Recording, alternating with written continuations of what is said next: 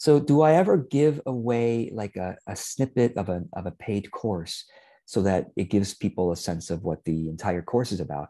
I think that's not a bad idea, especially if it's a snippet that you think it's on a topic either that people are searching on YouTube, or Google. So that would be an excellent reason. But number two, or if it's like a great intro that someone can feel like, wow, that was useful or very interesting, whether or not I take the course. So I do, in fact, in some of these segments from this course, you may, if you study the privacy settings of the segments of this course, you'll notice that some of them are public. Yeah.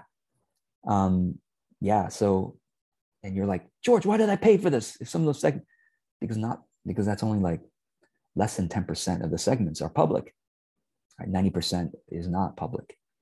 So it's segments that I think, you know what, my free viewers will get something out of this. They'll find beneficial. Maybe it'll be searched on YouTube, and maybe this one will go viral. Who knows? That's the only thing we can do, is just to upload more videos on YouTube to test it out. George, there's keyword research. Yeah, I know. Keyword research is not as easy as you think with the keyword optimization on titles. We'll talk about that later.